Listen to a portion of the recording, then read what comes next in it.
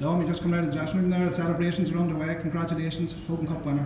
Thanks very much, Gareth. There's fantastic celebrations in there, and rightly so. These boys have battled since the 7th of September this year, worked seriously hard, made great sacrifices, and to win the Croke Park today and turn on that performance against a fantastic Naas team, it was special, and we're absolutely delighted.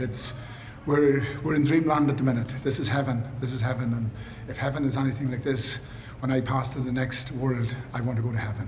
This was the Holy Grail, Dom, the one that was missing, and a lot of hard work put out in the pitch there today to get over the line. Oh, it was serious hard work. This was the Holy Grail. It was a box that needed to be ticked.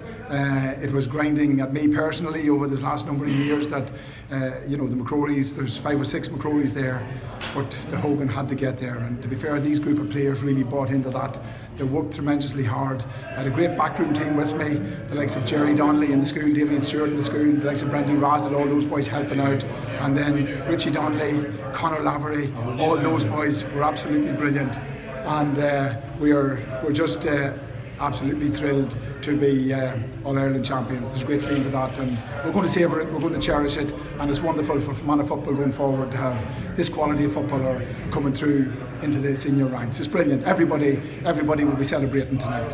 And Dom, a squad full of Fermanagh players too, which makes that a wee bit more proud. A squad full of Fermanagh players, I'm delighted with that. But I always love my Trinity players, and I know they'll be back playing for St Michael's.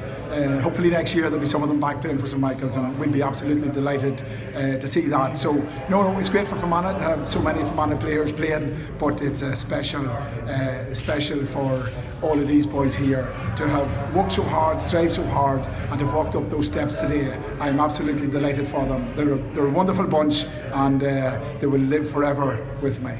And the celebrations will get underway in earnest back in Blakes to Holland and Enniskillen. Back in Blakes to Holland and Enniskillen, we'll have a stop or two maybe on the way back, just for the boys to savour it, to cherish it. But we'll be in the Hollow, and we invite everybody there.